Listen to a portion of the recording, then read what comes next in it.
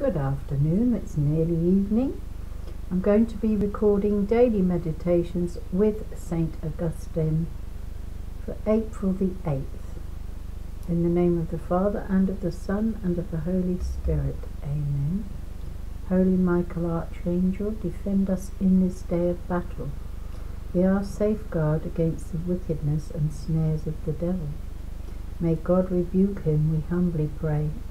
And do thou, Prince of the heavenly host, by the power of God, thrust down to hell Satan and all the wicked evil spirits who wander through the world for the ruined souls. Amen. The title, Let Us Not Look Back.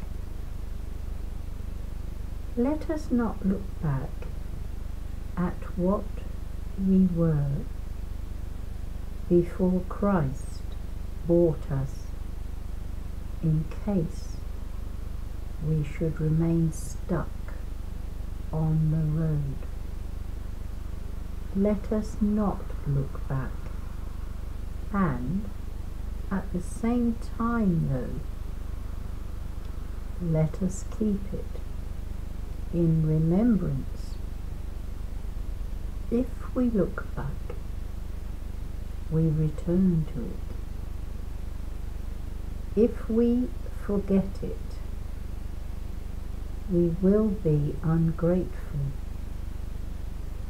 So it is good both to remember what we were and to hate it,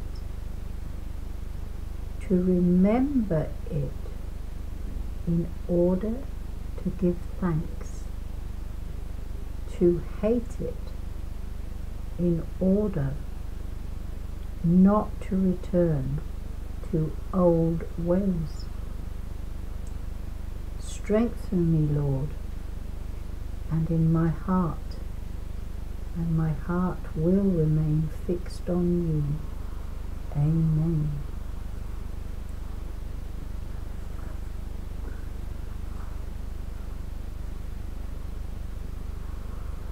I thank you, my God, for having pardoned me. How worthy you are of my love. May I never offend you again. Mary, my mother, and all you angels and saints, praise and thank the Lord for his infinite goodness towards me, a poor sinner. Amen. An act of sorrow and love. O God, my Father, I have sinned before you. I am not worthy to be called your son or daughter. O Lord, be merciful to me, a sinner. Have mercy on me because of your greatness and because of your love. Forgive me my sins. I love you, my God, even though I have sinned. You know that I love you. You are the God of my heart, and the God who is my choice forever. I will always keep your law, because it is yours, and you are my God. Amen. Well, any of you who, like me, know of St. Augustine's past history, that's why I love him so much, because many of us, myself included, and especially, have a history, and those words struck chords with me just now as I was reading them, and you couldn't get a more perfect response to what was an imperfect man until he found Jesus on the prayers of his mother Monica. And I feel I have the same sentiments, because I know my history, I know where I'm coming from, I know what I was, I know what I became, and I know what God made me become. So yes, we don't look back, but you remember in a certain spiritual way and give God thanks, because we are all new creations in Christ.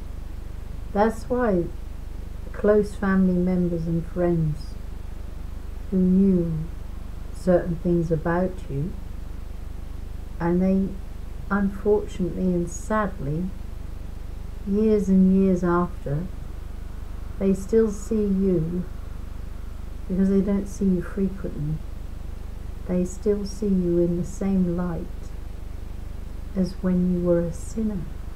And I'm talking now of my children and their father, who's never stopped reminding them of my sins. He needs to look at his own. But so it's always refreshed and refreshed with them, and they just think, after all these years, it's many years since I've changed.